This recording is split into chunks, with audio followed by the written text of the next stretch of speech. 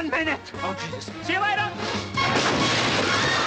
Buddy Young Jr. In 1956, Buddy Young Jr. had everything it takes to become America's favorite funny man.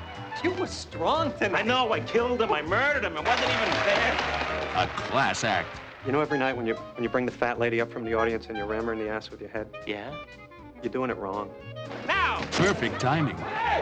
And a family that fed him his funniest gags. My family was like dances with Jews. All we had, eats with his hands, spits when he talks, makes noise when he bends. Everybody loved him. Except this guy right over here. Look at this guy. This is what happens when cousins marry. Your brother. Did you like him? I loved him. Oh, she's cute. Wow. I just can't imagine standing up there in front of all those strange people.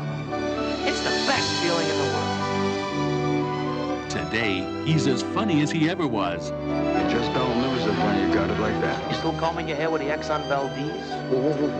Who was that? You could do an interviewing the basketball players after the game, you know, in the locker room. You go, hey, you played a great game. Really, not only that, you're a very impressive young man. But a funny thing happened on the way to the top. You're a legend. You're a giant. You're the comics comic. Look, I'm not looking for a looky egg. Good, because he's dead. Buddy Young Jr. got stuck in the middle. All right? You're fired. You're fired. You're fired. I don't work here. We'll lose the show. We're losing the show now. We're dying here. Sometimes it takes a lifetime to be an overnight success. Billy Crystal is. I sure don't like the sound of them drums. Well, he's not their regular drummer. Great